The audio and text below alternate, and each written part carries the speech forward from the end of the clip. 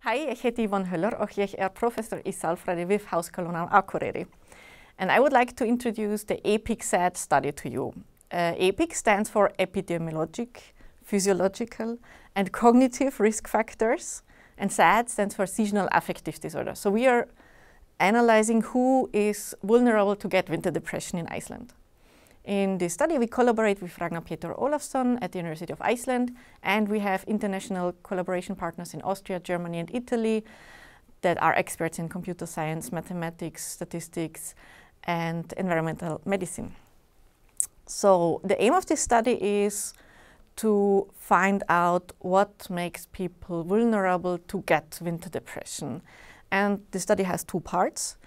In the first part, we want to see how frequent is it actually to have winter depression in Iceland. We know 20 years ago, only 4.8% of the population in Iceland suffered from winter depression. So that is quite old data, and that might have changed. So therefore, we want to check how is this now.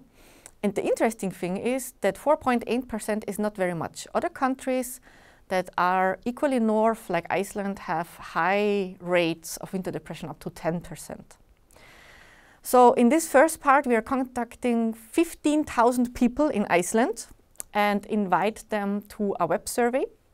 And so far we have contacted 4,000 people and 900 participated. And among those who participated, we are now starting in the second part of the study to contact 200 people, which we will invite for a more detailed examination.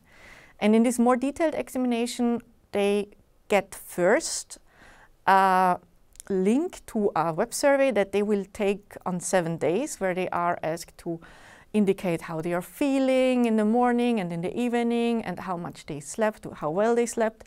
And they will get this tool here to measure air quality. And it looks like at the moment, the air quality in this studio is quite good. After that week, we will meet with these people, and if they live in Akureyri or Reykjavík, we will invite them to a lab.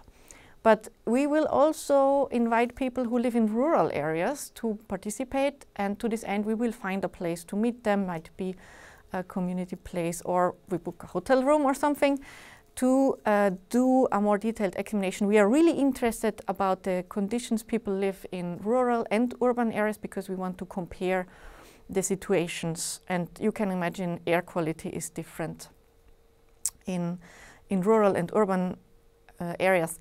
The interesting thing about air quality is that it was found to be connected to stroke and lung cancer. That's probably what you know, but it's also related to depression. So that's why it's maybe relevant for winter depression.